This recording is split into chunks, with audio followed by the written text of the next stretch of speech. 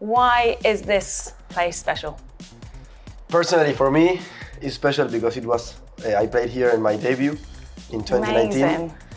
I was very young, and I think that is also special because I think it's mystic.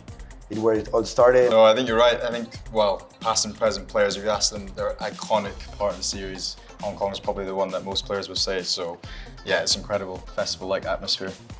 Do you have any memories of players or certain tournaments or tries being scored when you were younger players watching? I don't know, my coach, Santiago Macora, had played many years in the 7 Series and always tell us that this is an incredible tournament. That is where the Rugby Sevens was born. So trying to enjoy this tournament because that is really special.